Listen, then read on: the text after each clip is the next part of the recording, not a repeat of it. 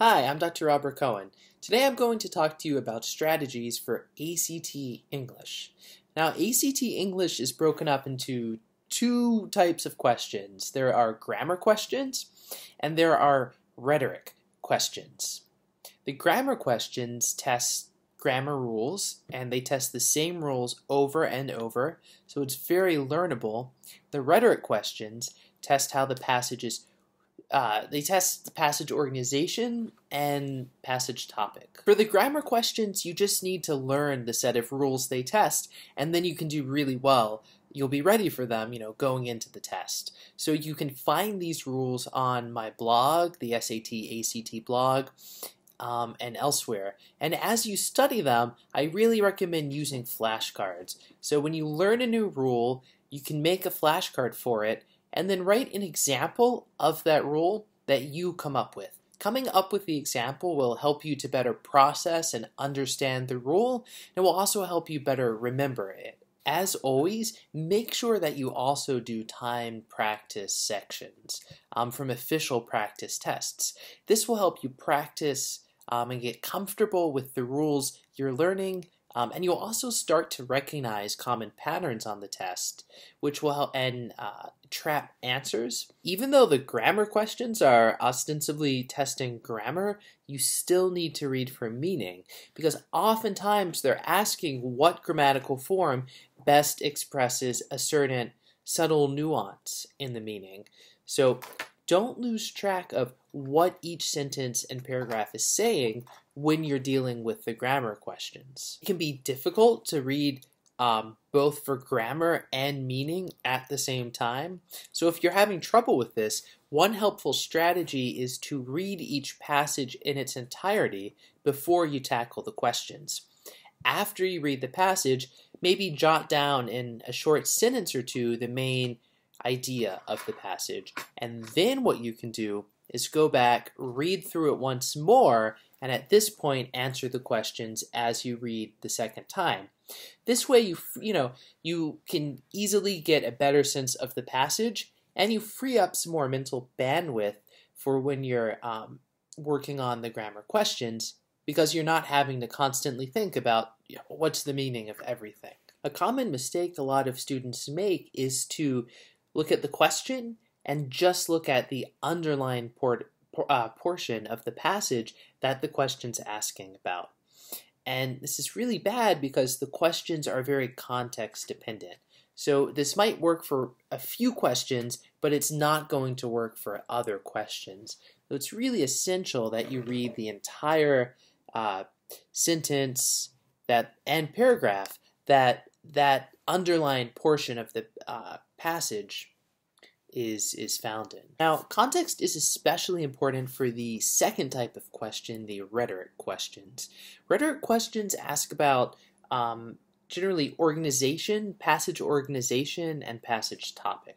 These questions are often marked by the question number will appear in a big square box.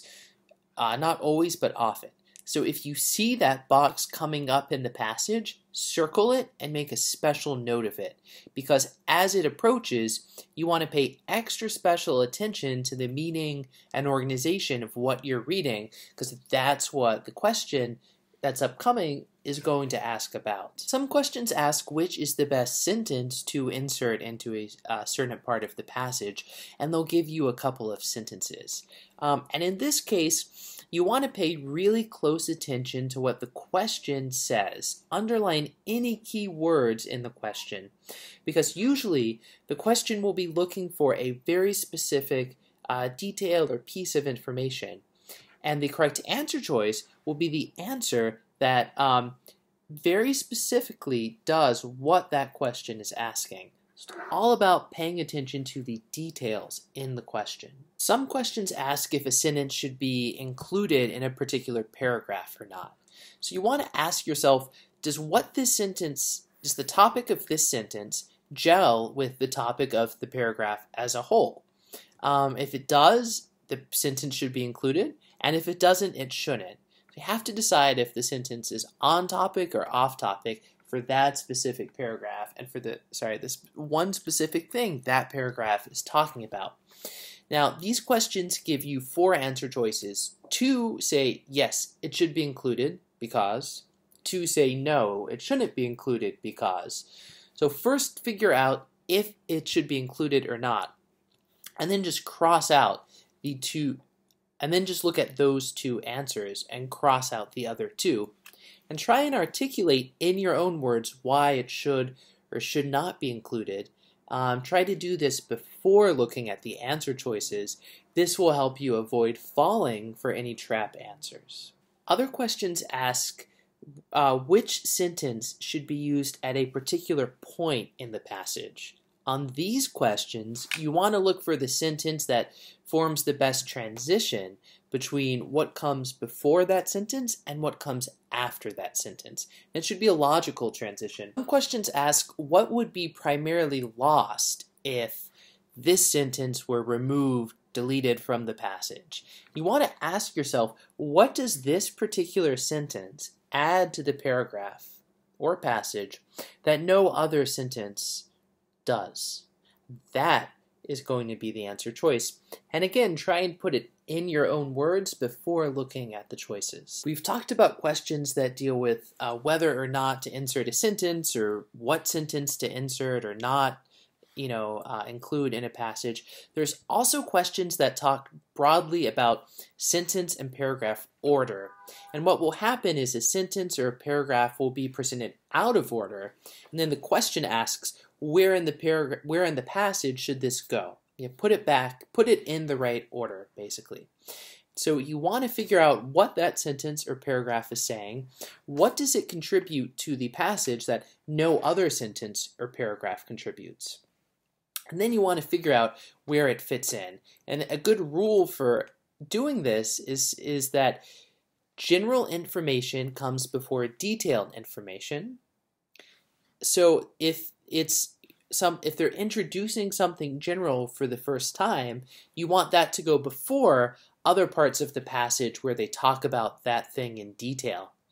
On the other hand, if they're talking about something in detail, you want to make sure that that comes after the part of the passage where they've introduced that more generally for the first time. The last major type of rhetoric question asks about the passage topic or main idea, and it says, suppose the writer had wanted to do X, did she accomplish her goal? And you have to choose yes or no and say why. So again, first figure out if, yes or no, did they accomplish the goal? Is the passage primarily about this topic? And then just look at those 2 answer choices and try and put the reason in your own words before looking at them. So how do you figure out the main point of the passage?